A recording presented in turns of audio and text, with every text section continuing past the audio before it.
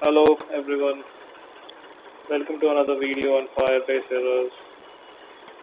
Today let's try to understand the error Firebase.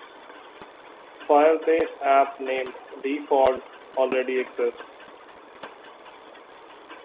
Okay, so this error comes at line firebase dot initialize app config. So the reason why we get this error is because Firebase is initialized at different JS files. So it's very simple to fix this.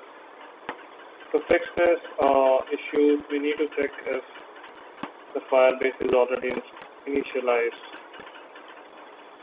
So we can add the following line of code just before firebase.initialize app config to check if Firebase is already initialized. If it is already initialized, we are not going to initialize it again.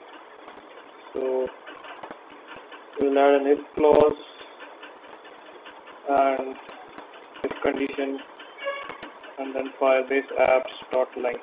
So this will check whether Firebase is already initialized. That's it. Let's save it and then retest. Okay. So now we are not able to see the error. Okay.